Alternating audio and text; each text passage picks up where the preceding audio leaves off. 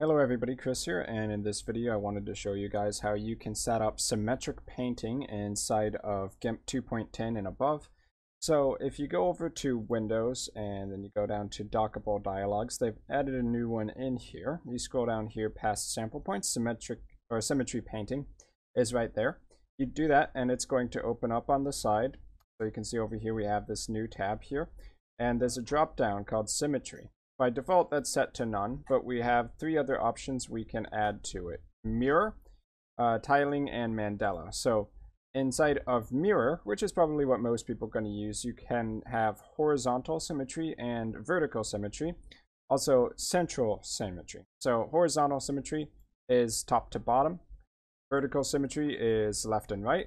So central symmetry is going to be opposites, but it can be top to bottom and left to right. So if I draw over here, it'll draw in the bottom right hand quadrant, and if I draw in the bottom left hand quadrant, it draws in the top right hand. So the next mode, tiling, would be interesting if you're trying to create any kind of pattern design to see how well it patterns.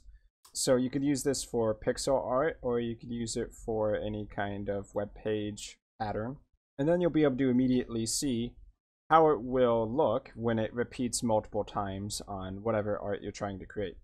And then the last option here, mandala, is also interesting for creating patterns, because you can get some pretty crazy effects when you are reflecting whatever you draw all the way around in a circle. So creating something like a flower shape becomes very, very easy there.